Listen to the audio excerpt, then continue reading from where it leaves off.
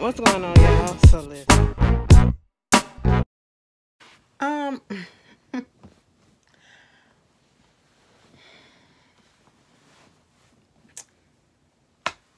Hi.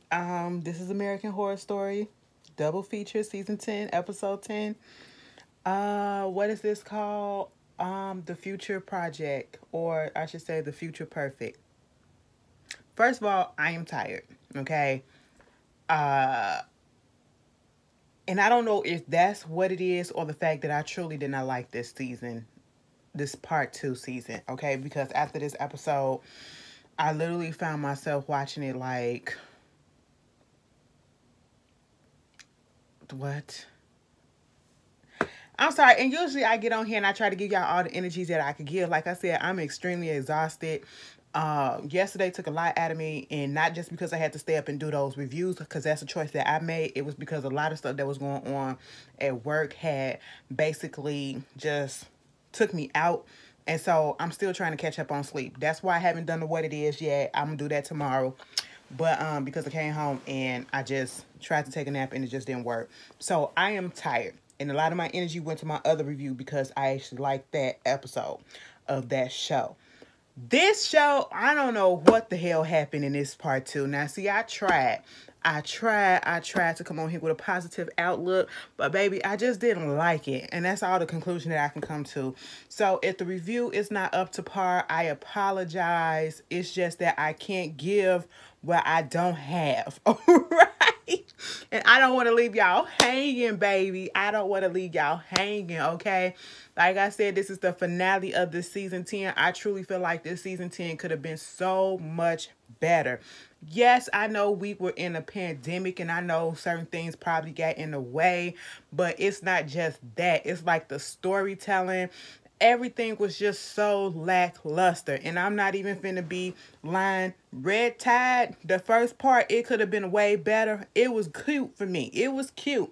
It wasn't up to the American Horror Story franchise standards for me, though. Okay, it was cute enough to watch and get my attention or whatever and get a little bit excited, but I wasn't as excited to watch it as I've been with other seasons in the past. I'm just saying. This part 2, it really just cut me off, and I just said, no, girl, no, ma'am. So we pick up. Let's just get into it. 1972, Richard Nixon is president. They out there protesting the Vietnam War. He up there talking to Valiant, and he got this other guy up in there named Henry, okay? I said, I guess that's his little assistant or something like that. Basically, what's going on with that is he's upset. Like, why are we doing this war? Because y'all know, everybody said, if you go back in your history books and stuff, there was a lot of protests going on around the Vietnam War because everybody was like, why is America over there? Okay, what is the purpose, you know? And so there were protests going on, and you got Nixon up here saying, why are we having this stupid war? And basically, Valiant is basically like, this is a distraction to, you know, so that the people won't have to worry about and be so much concerned about all these other people that's being abducted, okay? Meanwhile, we notice, you know, he was like, when is this thing supposed to be over with? Okay, Valiant said that, you know, the perfect specimen is supposed to come in 2021. I said, what? Okay. If you say so. But, you know, at this point, they was like, he said, Nixon was like, listen, a war can't keep going on for 50 goddamn years, okay? Like, how we gonna do this, okay? And he was like, of course it ain't gonna keep on going on for 50 years, but we got other things that can distract, okay? So don't even worry about that. Meanwhile, Henry over there, when Valiant leave, he playing with his eye, talking about some, I'm sorry, dude, it's just probably allergies. He leave out, and he looking up in the mirror. He got something right here. And I said, nigga, it's them scales? And I said, wait a minute, what his eye look like that? His eye looked like cat eyes, and then it looked like reptile eyes. And then I was like, which one is it? And then all of a sudden, he did like this, and it went back. And then them tongue came out. I said, bitch, you a reptile? What's going on? You another alien living amongst us with Valiant? What is happening? I'm thinking they on the same team. Girl, no. Anyway, Eisenhower, he up in the on his deathbed looking at the TV and looking at all of this stuff, and basically upset at everything that's going on. And of course you got Mimi, his wife, that's like, listen, we about to, don't even focus on that, okay? It is what it is. It's not as bad as you think it is. You know, she worrying about herself and what she put in place about adults celebrating birthdays. And I said, this is how shallow people are. And that's what it goes to show, how shallow some of these people that's up in higher positions can be. You're worrying about implementing, and it's like, girl, go do something with your life, okay? You up here worrying about implementing and getting people to celebrate birthdays, getting people to celebrate Halloween, and now you want to do evacuation day, you know, with the Boston Tea Party and all of that stuff, okay? Meanwhile, your husband is up here just going back on all his things and just pissed off at the fact that he even allowed this whole treaty to happen and everything. And he just ready to go. Okay. They was trying to tell him, you ain't got to go out like this. You know, you can go to Area 51 and we can be all to the good and you can be living forever, whatever. And he was like, no, after all the stuff that I did, it's time to go. Okay. So he eventually do pass away. Mimi, the wife, Mammy, she said, listen, I ain't finna do that. Okay. I ain't finna do that. Don't take me out like that. When I go, listen, I want to live forever. I don't want to go out like him, okay? That's not what's about to happen. Mind you, before he died, he told them to, y'all can have each other. Y'all good for each other at this point. I said, what? Okay. Meanwhile, we get Nixon, and I was just looking at this. It's this program. It's this program on Vice. It's a docu-series. For right now, I think it's 6 episodes, and it's actually recording. I was looking at it actually before I started doing my reviews, you know, earlier today. And the second episode, what was it, the first or the second episode? Either way, one of them was talking about Nixon, okay? And basically how that motherfucker was going a little stir crazy up in the White House towards the last of his term, okay? And it was talking about, you know, how sometimes these presidents or whatever, these people in power, you got to watch them because they could put the country in danger or whatever. And so that's what made me think about this, because he was going a little, you know, he was talking about this and talking about that, talking to himself and, oh, they can't do this and we got to get them out of here and all this stuff and woo, woo, blah, blah, blah. Okay. And I was like, oh, what's happening? That's when we find out that it's a competing, you know, alien, it's competing alien people out here. Okay. That's, you know, going against the other aliens. I said, what? Now we throwing this in the mix. I said, now come on. At this point, I said, wow. So it just couldn't be one species of aliens. It's another species of aliens that's out here. And, you know, they out here just taking people out. You know what I'm saying? And y'all competing against each other. It was just really weird. You know, he's talking to this new guy because he wants everybody to know. I don't know. It was just weird. It was weird. Girl, I can't. I'm sorry, you guys. I didn't like the episode. I'm so sorry. And I'm trying to give it to you. And basically, because Richard is going out of his mind and trying to make it seem like he's going out of his mind, they need to get him out of the White House. So what is it? What they said earlier? A distraction. They need to get him out, okay? So one of the distractions is Watergate. And if you know the history of Watergate and Deep Throat and, you know, the whistleblower and all of that, Deep Throat, baby, they made it seem like Deep Throat was actually the president's wife, Eisenhower's wife. I said, are you serious? This is what we're doing. This is what we're doing. And, you know, Richard Nixon, he just real hardcore with it. Listen, he's staying firm. Y'all not finna get me out of here, okay? I see the mess that y'all doing, and you're not finna make me comply to it. I'm tired of it or whatever. Y'all want me to resign, but I'm not gonna resign, because if you know what happened with Watergate was the thing that got Nixon to resign. He didn't finish his full term. I don't know if I can't remember if he was elected twice, but he didn't finish his full term if he was elected twice. And then the vice president had to come in for to take over, I believe. Girl, history. I gotta go back, okay? Don't quote me. But he did have to resign because of the Watergate scandal, baby. Look that up. For my young people that ain't, girl, look it up, okay? A mess, all right? Meanwhile, you know, at first he was thinking like, yeah, I'm gonna do it. But then they was like, no, I ain't gonna resign. So you got Valiant and my boo up there talking to Mimi, and she was just like, listen, we gonna have to do something because this ain't gonna happen. I don't know what's gonna happen with him, but something gonna happen. You gonna have to fix this, baby. Next thing you know, while he was up in his office, the president all of a sudden, you know, when he said he wasn't gonna resign, this white light came down. I said, y'all finna take him too. So now y'all finna say Richard Nixon was taken by the aliens too? Girl, yeah, taken, experimented on, and then all of a sudden he gets on the camera and he's out there reading the speech saying that he resigning, okay? Effective immediately at 12 noon, and then the vice president will be taking over right then and there. I said, what? And they basically they experimented on him, and you know, he was laying flat on his stomach. He was like, no, don't do that, anything else but that. And then you hear Valiant say, Valiant was like, you know, it is so crazy how some people react to a basic procedure. So I'm like, was you tickling his prostate? Because, you know, some men, I don't understand why y'all get so clenched up in your throat when the doctor go and check your little prostate or whatever. It's medical, okay? He ain't trying to do nothing sexual to you. Calm that masculinity down, okay? We trying to make sure your ass stay here. But, you know, after that, he wound up resigning. Mimi just basically said it's time for her to go. You know, she been here because now it's like 1979, okay? She done outlived her husband. It's time for her to go, okay?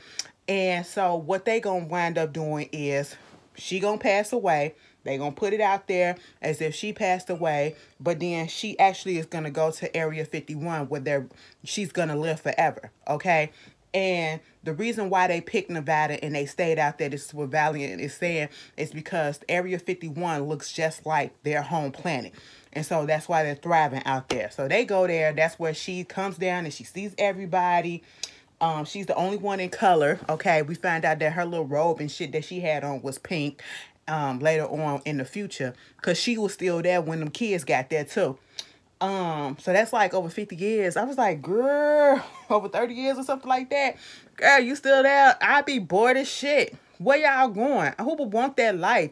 Okay, we can live forever, but baby, let me have something to do. Let me go outside. Let me do this. Let me go do that. But you can't, because technically you were supposed to be dead, okay? Baby, it is giving me very much Death Becomes Her, okay? And if you've never seen Death Becomes Her, that is my movie. Motherfucking Cheryl Streep and Goldie.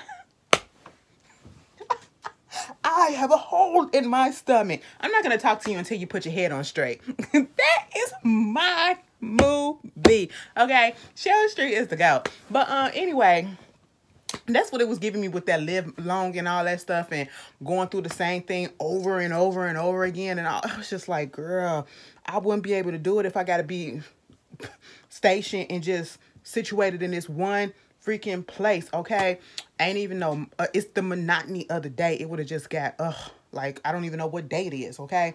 Everything all white. She winds up meeting up with Calico, okay? Of course, Calico is fascinated with her because she's the first lady, you know, one of the first ladies that she actually respected, you know? And so they form a friendship and they actually trading secrets and all that.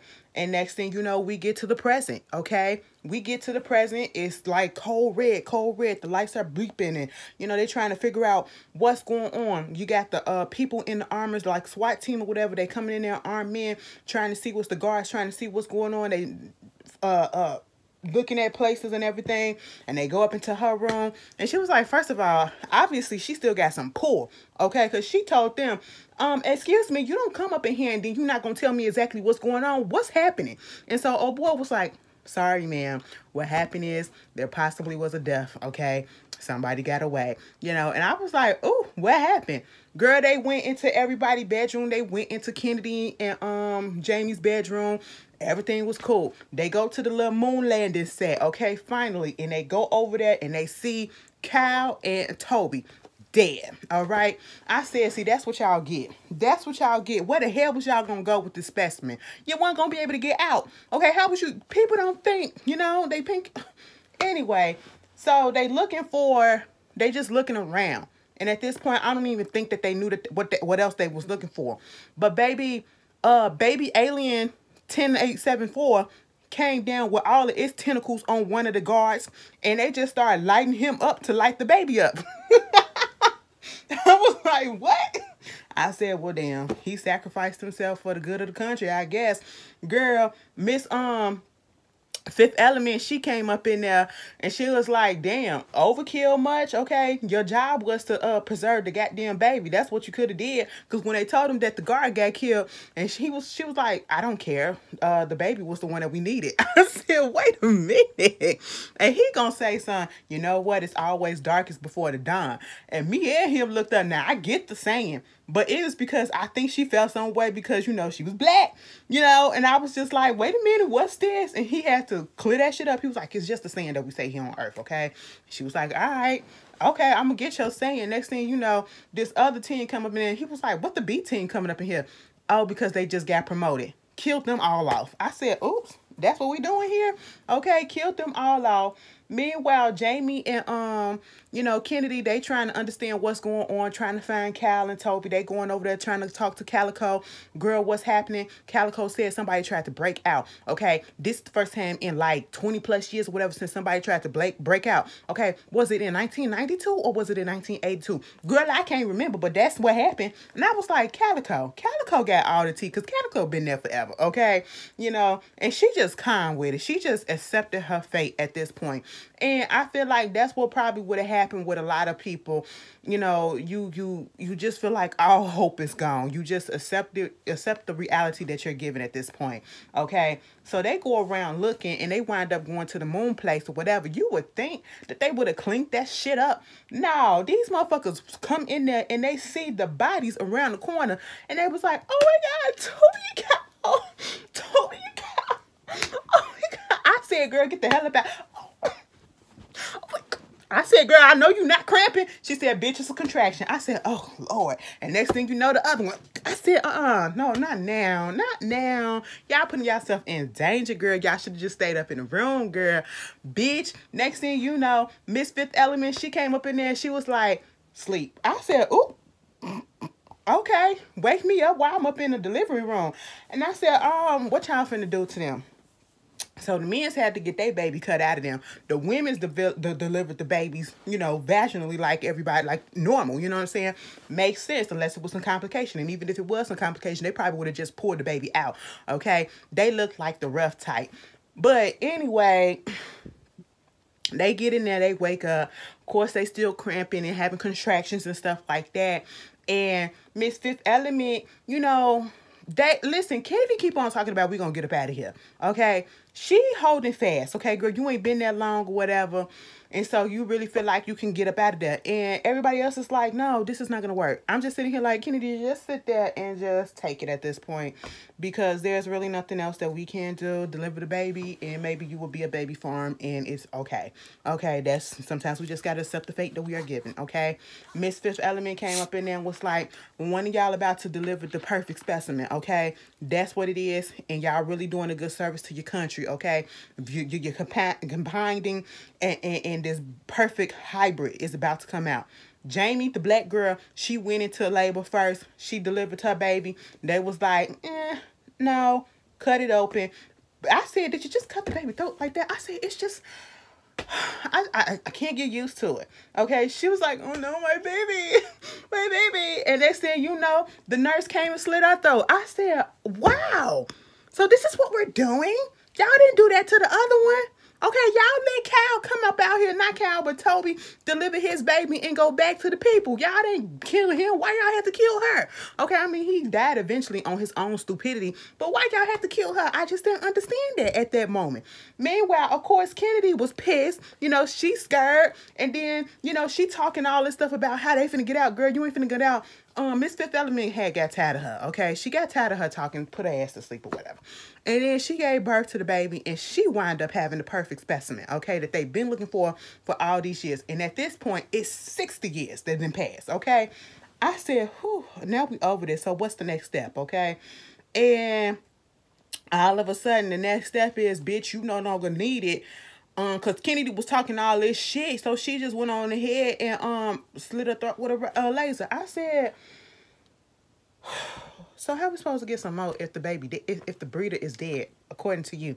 It just didn't make sense. Up until they said, come on and preserve the body. I said, now how are we supposed to do that? I was like, you know what, why am I asking these questions? Y'all aliens, y'all got these technologies or whatever. So hey, it is what it is. Okay, y'all should know. Girl, they brought out this thing, put it on top of her body, and next thing you know, the rest of the body comes back to life and started breathing, and she pregnant again. I said, what is going on? It just doesn't make sense today. Okay, it doesn't make sense today.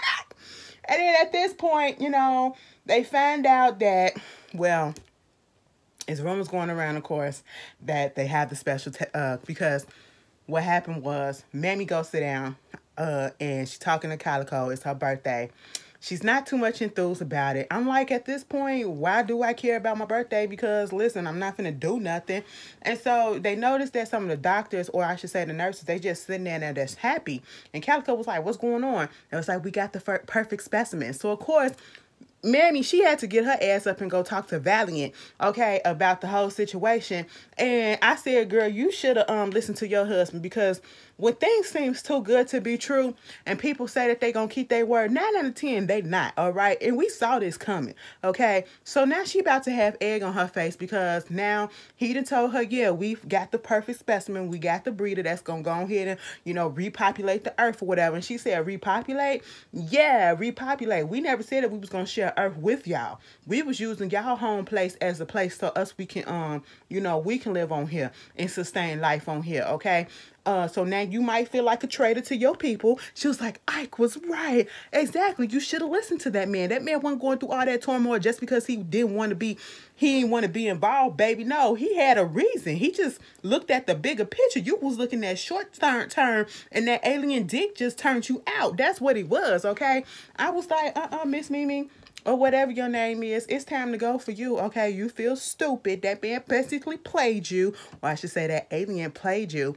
And it was like, yeah, we about to kill everybody on Earth, because what y'all do for the Earth? Y'all ain't do shit, okay? Y'all just fucked it up. We finna come here and revitalize that shit. She was like, listen, Ike said, bitch, it was some other aliens on here competing. What about them? He said, listen, we never said that we was gonna take other aliens off. We said we weren't finna be up here with the humans, okay? Because what y'all can provide for us? Nothing. They got other technologies that we can use. Y'all can't give us shit. I said, you know what? Damn. When you think about it, it just make you feel so insignificant. I was like, oh, okay, well, I mean, at least. So, of course, they already signed a treaty with the aliens, and they got this little pact going on, and hey, it is what it is. So now she up there trying to talk to Miss Fifth Element and get her on her side, tried to make it seem like Miss Fifth Element, she made it seem like she didn't know what was going on, okay? She was like, oh, you didn't know that they was just going to kill people, whatever, okay? And so, of course, she had to go to Calico and talk to her about everything that was happening, and we got to take this in our own hands. And I was just like, you and what uprising, okay? Now, how you going to get through all of these people, these heavily armed guards and everything, and then these aliens that can use mind control to just kill you? Okay, like they even gotta touch you and they just go ahead and kill you, bitch. You could be asleep, pop, you're not gonna wake up again. Like I said, Mimi, you're not thinking straight. So they go up in there, she thinking that Miss Fifth Element is on her side, and I was thinking so at one point. Calico go up in there, and basically what they want to do is kill the babies, okay? And I said, why are we finna do this? Girl, she was about to take the baby out, and all of a sudden Miss Fifth Element said, pause, froze her ass, and she said, girl, you really thought that I was finna flip for you?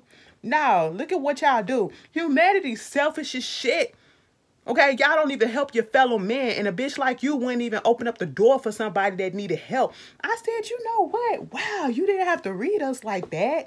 I mean, yeah, okay. And next thing you know, Miss Mimi got her head blown off. I said it was time for her to go. It was time for her to go. She been past the expiration date, and it was like, Calico, what you gonna do? They enticed Calico about her incentive was to be the mama for everybody, okay? These little things, they gonna need some mamas, okay? And you been here for a minute, so it's time for you to put your mothering skill. This will be your reward. I said, bitch, I can't even go outside and look at the sun, but I can nurture all these goddamn alien ass babies. So that's supposed to be my reward. I'm supposed to be happy for that. And basically, She said, cool. And that was the end of the episode. It was like 3 minutes left. It went on to commercial break. And I'm waiting for it to get off commercial. And then when it come off commercial, it is the credits. I said, so that's how we gonna end it?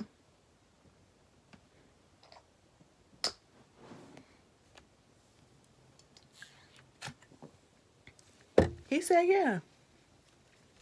I said, well, good night. Y'all, that was American Horror Story. I did not. I'm sorry. I'm sorry. I just didn't. Okay, I gave y'all as much as I could. But y'all tell me how y'all felt. I'm gonna go to bed. I'll talk to y'all later. Peace. What it is to be up tomorrow, probably sometime in the afternoon. I might just record it at work, okay? I will see y'all later. Peace.